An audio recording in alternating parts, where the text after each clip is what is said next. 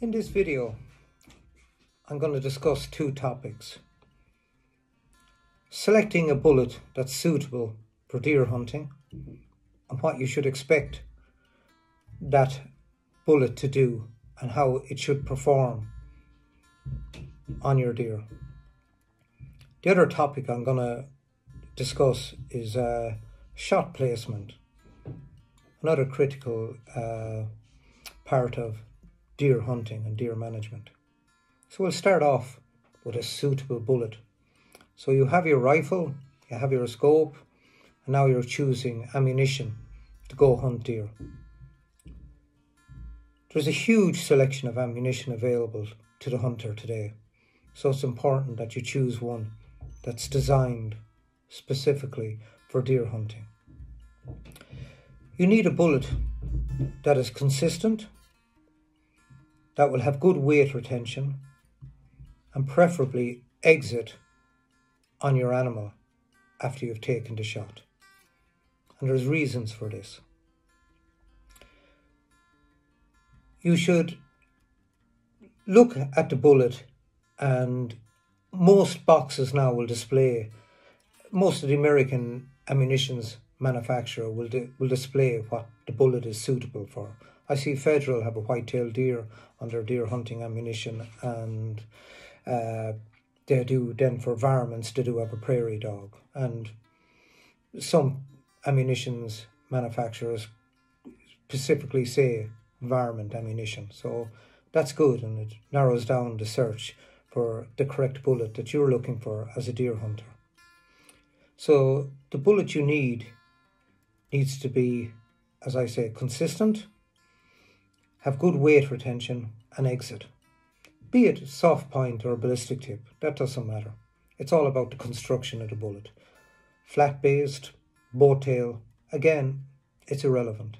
As long as the bullet does controlled expansion and exits your animal, you have a good bullet. So with a proper bullet, what you expect from this bullet is this bullet, upon impact, and the first thing that bullet will encounter is deer hair. It will pass through the deer hair. Next, it will hit the skin of the deer, which is quite tough. That will start the process of the mushrooming of the bullet, the expansion of the bullet. This is already starting to send a shock through our deer's body, our deer carcass. Then the next thing that bullet will encounter is fat tissue and muscle, which is be no bother for a bullet to penetrate that. But if it hits a rib or shoulder, and that, you still need that bullet to stay together. So you still need that bullet to have good weight retention. You need that bullet to be, at this point, halfway through the carcass, to be well mushroomed and doing quite a considerable amount of damage inside, say, the deer's chest cavity. We're talking the chest shot here. Then when it passes through, be it heart, lungs, when it reaches the far side, it has mushroomed almost completely.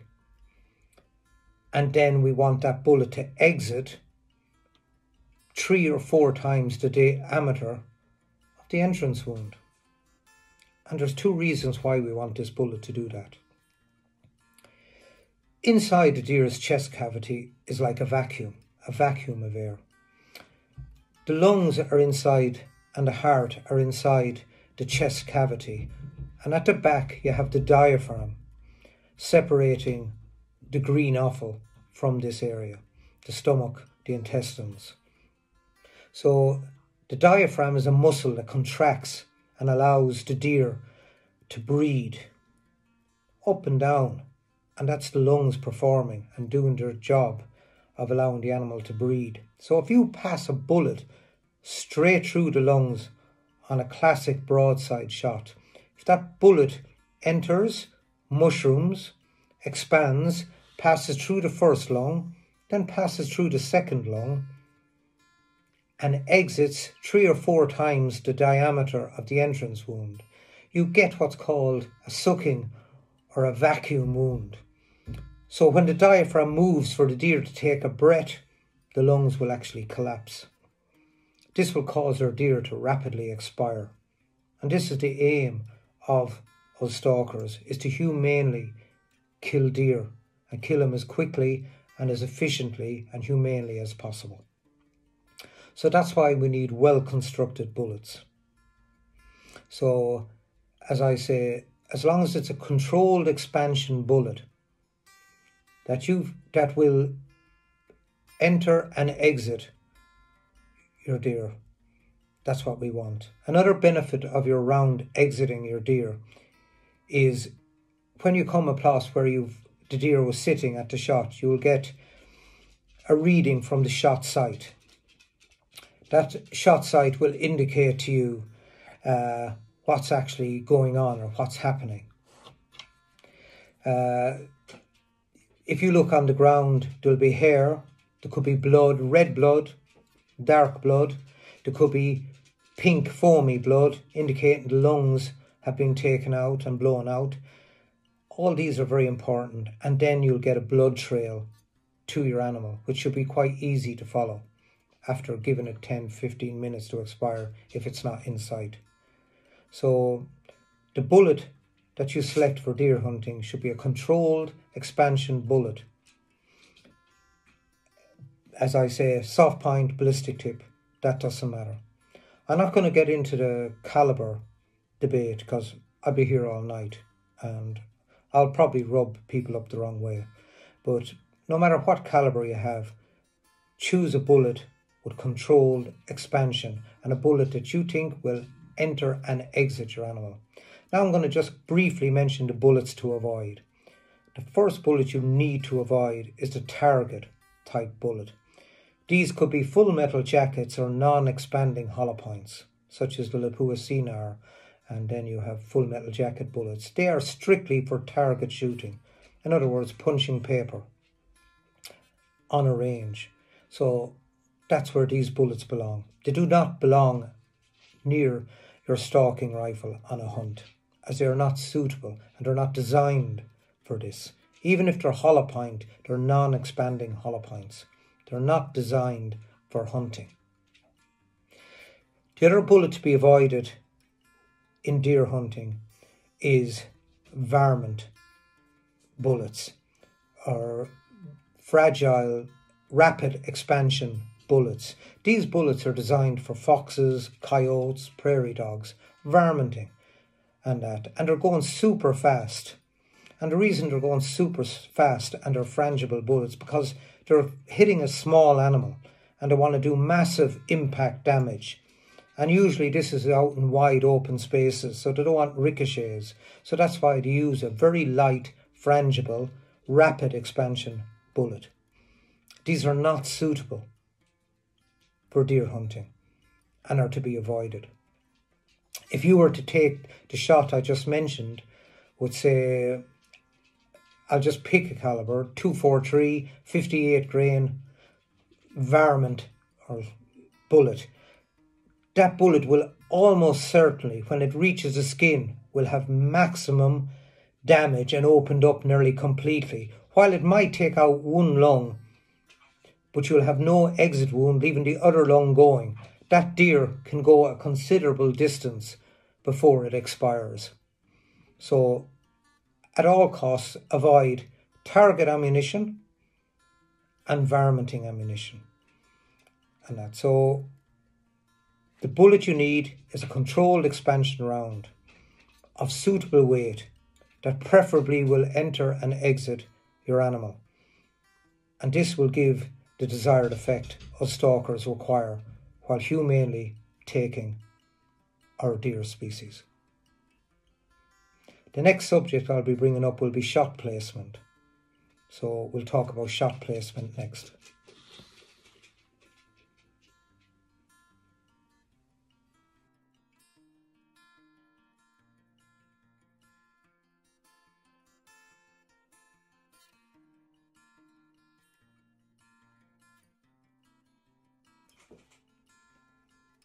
Now I'm going to talk about shot placement and correct bullet placement. Now that we spoke earlier about the correct style of bullet and what we require from our munitions and how they're to perform, let's talk about where that shot should be placed. And let's see how deer react to certain shot placements. The preferred shot is the heart-lung area. For those legends that are out there that say they head and neck everything they shoot, and if they miss, then they miss cleanly. My opinion on this? Absolute crap. Bull. Fairy tales. I know I'll be getting things in from people saying, I neck and head them all, I've been doing it for years, this is the way I hunt. Over your period of hunting, you have unknowingly probably wounded and killed a lot of deer. If you go for a neck shot on a deer, the target is about the size of a ping pong ball. If you go for a headshot on a deer, that target is roughly the size of a tennis ball. And I've witnessed an awful lot of people shooting, and there's very few people that can shoot consistently into targets of that diameter. So what can go wrong on a headshot is you can take the nose, blow the jaw, cut the muscles at the back of the head, causing a droopy head, which I've often encountered out in the field, take an antler off, take an eye socket out, and the deer still stays going. All these things are things that can go wrong with the headshot. The neck shot is even a more difficult shot. While the neck appears to be quite a wide target, the vertebrae is what you need to be hitting to get that dramatic effect of total collapse. And the vertebrae is only maybe an inch and a half wide. And if you don't hit the vertebrae, what has happened, the man that says he cleanly missed, that bullet could have perforated the windpipe, causing great difficulty and a prolonged death to the deer, the food pipe, or cut all the muscles on the back of the neck, causing a droopy head, and great uncomfort and pain and unnecessary for the deer to endure. Shoot to your abilities. If you can constantly do it on paper, in a hunting situation, that might entitle you to be taking these shots. But for a vast majority of the stalkers out there, they should limit themselves to their ability. And I'm not going to tell anyone what their ability is. Everyone deep down knows what they're capable of doing, and to do it consistently. So if you can put up a ping pong ball at 100 meters and hit it 3 out of 3, fair play to you. That's good shooting. If you can hit a tennis ball 3 out of 3 at 100 meters, again, that's good shooting. Fair play to you.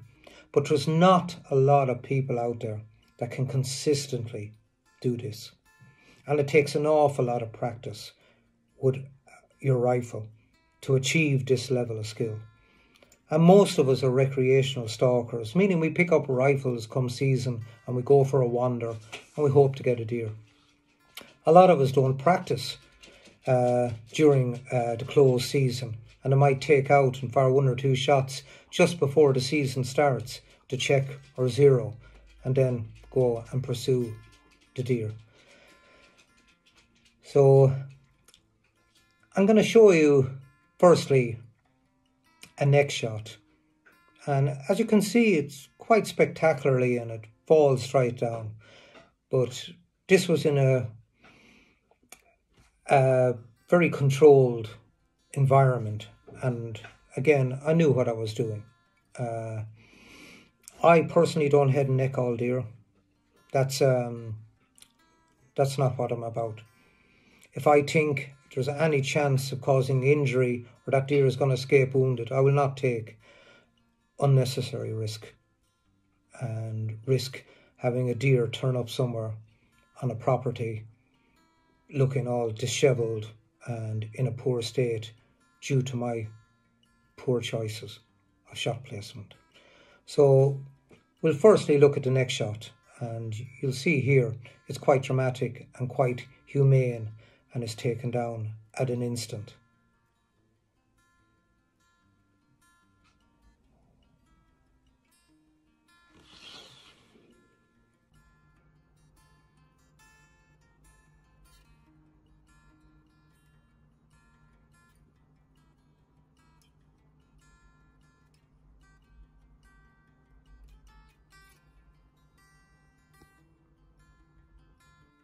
As you can see, that was quite dramatic and very humane, but the range was quite moderate, and I was in a controlled environment, and I had a good support, a rest to take that shot, and you could see the neck snapping and death was instant.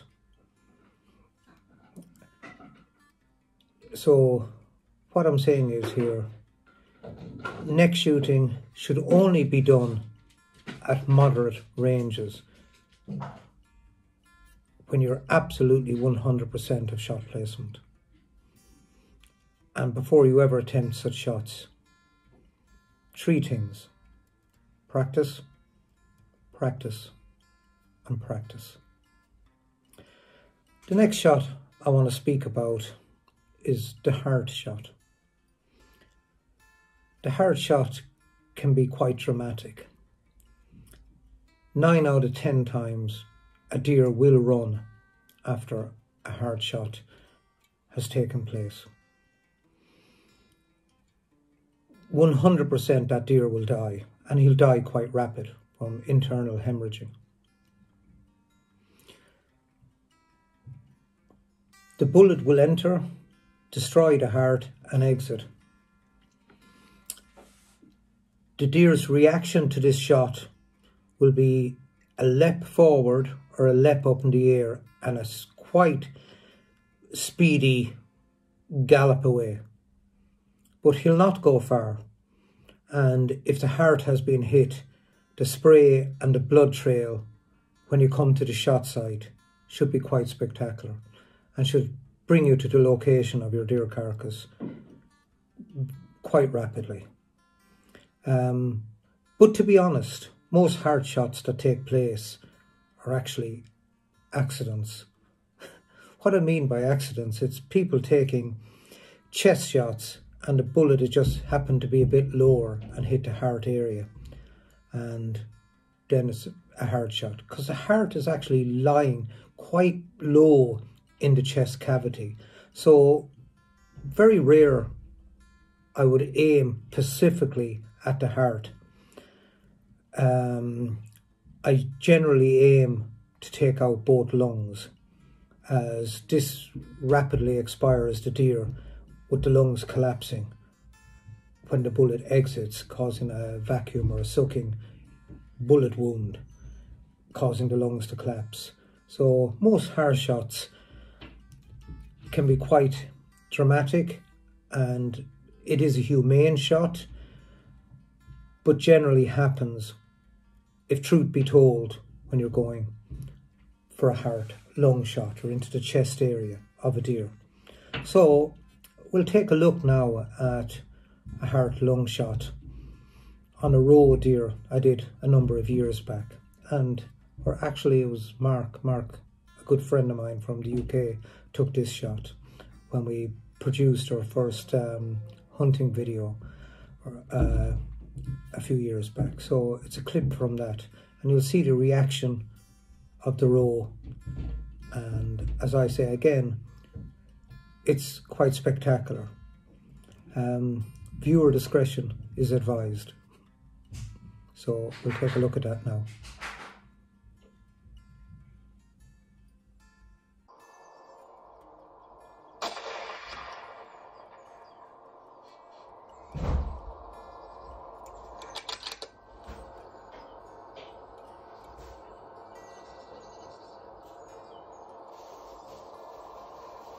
Surely over, isn't it?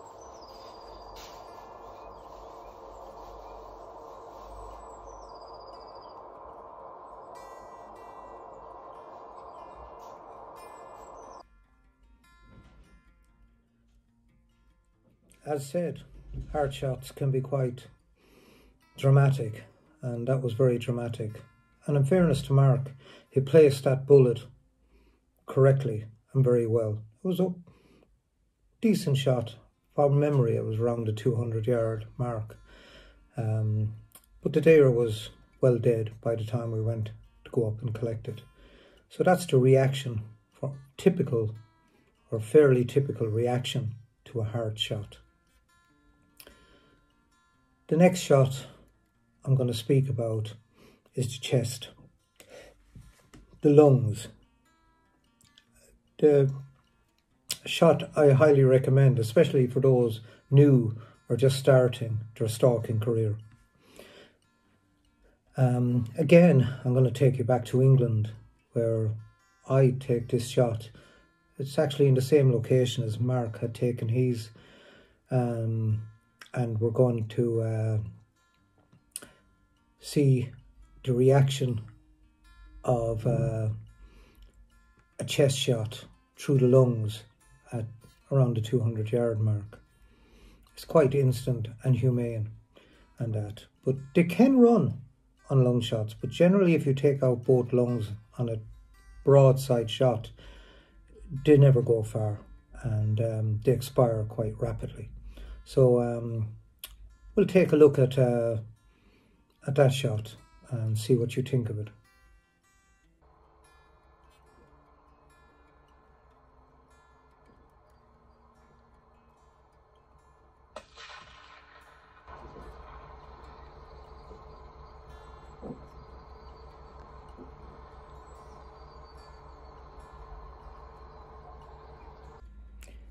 The next shot I want to talk about is the headshot.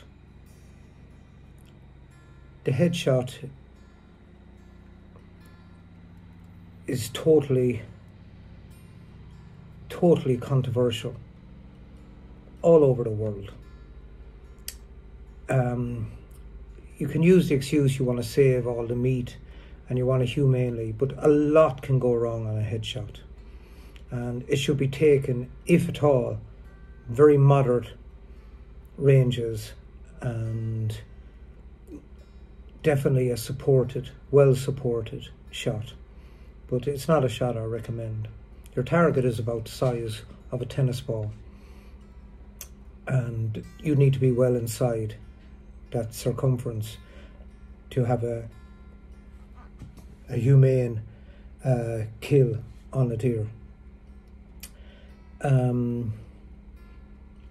Moderate ranges, a very accurate rifle, and really should be left to professionals or those with loads of experience and those that have had a lot of practice and that. And if it's on a trophy, you should never ever attempt a headshot, as it will damage your trophy. The bullet will mushroom and expand inside the head, and you could end up with a floppy antler and your trophy could be ruined.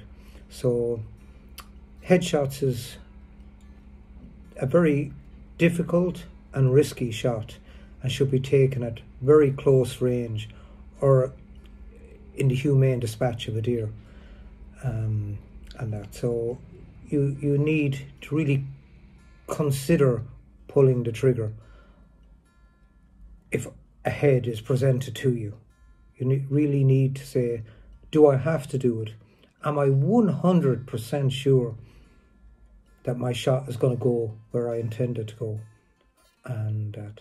But anyway, again, we'll take a look at a headshot and the reaction to a headshot when placed correctly.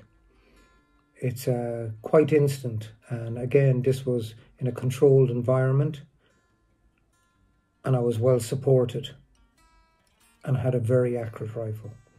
So we'll take a look at it.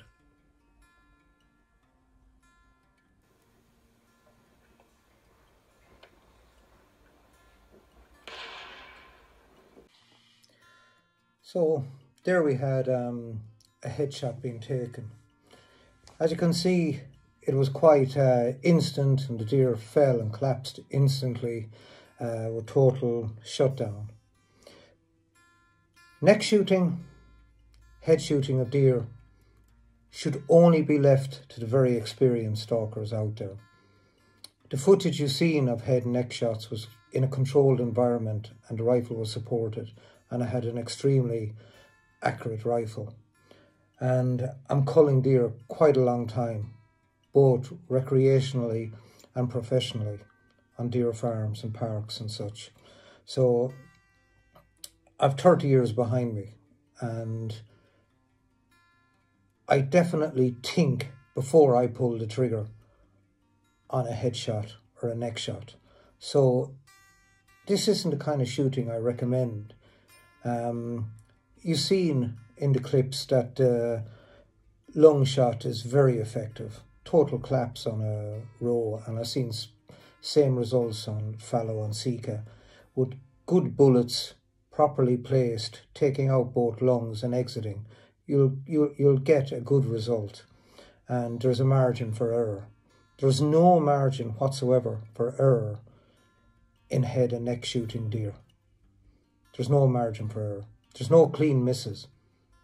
You can cut windpipes, tracheas, take off noses, break jaws, cut muscles on the back of the neck, giving the deer a droopy neck, causing a long lingering death for the deer, which none of us want. So I hope you found this clip informative and useful. So that's the results of shot placement. Another thing to consider is angles. The angles, rarely is a deer totally broadside, and you'll have to consider the passage of that bullet going through the deer's carcass. You want it going through the vitals. You want to avoid the green offal. So a lot of thought should go into squeezing off that shot to make a humane kill and get a carcass that is both edible, hygienic, and not contaminated. So again, to learn this is just practice, practice, practice, and practice. I wish you all a safe passage through these difficult times, and to all the legends that will be getting on to me after this clip, saying they head and neck every deer, and they like light, fast bullets as they fly like lasers. You're not representing the sport correctly. Use the most suitable caliber for the game you pursue. Use the correct munitions for the game you pursue. Practice constantly. Think before you pull the trigger. And if you decide to go and get target turrets or BDC, bullet drop compensator, on your scope, this does not turn you into a sniper. This does not mean you can shoot at further distances. The only time you'll be able to shoot at further distances is after a lot of practice at any given distance. And remember, we're all in it to stalk deer, and stalking means getting as close as possible. That's the challenge, and that's half the fun. So everyone, be safe. Hope you found this clip informative and useful, and I certainly enjoyed putting it together. Thanks very much, and see you all soon at upcoming events and maybe game fairs next year. Thanks for viewing.